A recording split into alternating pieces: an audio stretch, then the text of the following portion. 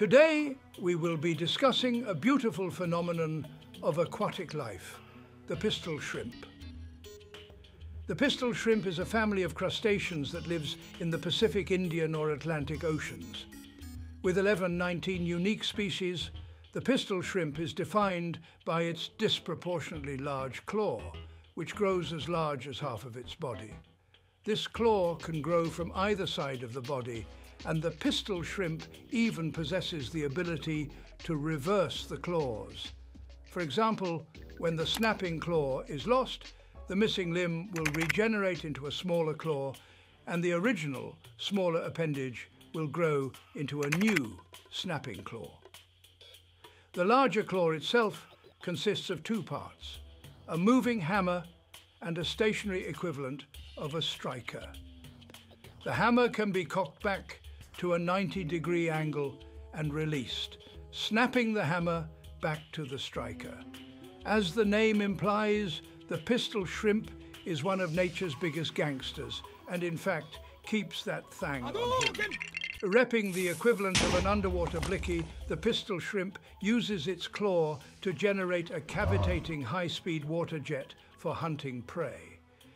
Cavitation is the rapid formation and collapse of vapor bubbles within a liquid.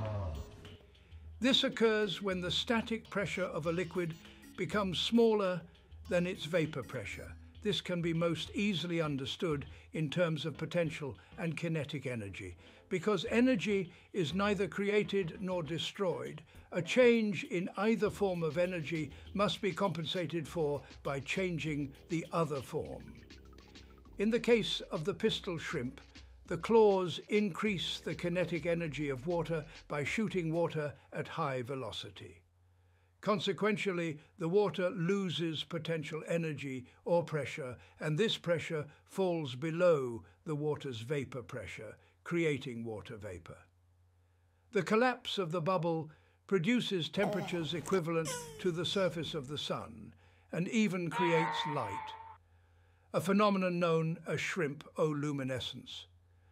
To explain how this process occurs, Sheldon J. Plankton will explain adiabatic processes. Because the collapse of the bubble occurs quickly, it is semi-reasonable to assume that little heat transfer occurs. So, if there is approximately zero exchange in heat with the surrounding, the internal energy of a system will increase by -P times dV. We can relate energy to temperature because the change in internal energy is also equated to the moles of gas multiplied by the heat capacity of the gas times dT. Under ideal circumstances, we can see the derivation of the following equation gives the final form T. 2 divided by T, 1 equals V, 1 over V2, raised to the 1 over C. However, the case of the pistol shrimp is an irreversible process. So the derivation of the equation results in T, 2 equals T1 minus the quotient of external pressure times the change in volume over the number of moles multiplied by the heat capacity.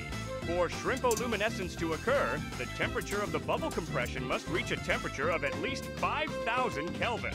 However, it is not the temperature that causes cavitation damage, it is the shock wave that results from the bubbles collapsing. As the bubbles collapse, the local liquid reaches high velocity, putting high pressure on other nearby objects. In the case of the pistol shrimp, prey are hit by these liquid jets, causing damage and even killing them. Now, if you would excuse me, I think a pistol shrimp is swimming towards me. Thank you for that explanation, Plankton. It is amazing how these animals have evolved to manipulate physics to aid in their survival.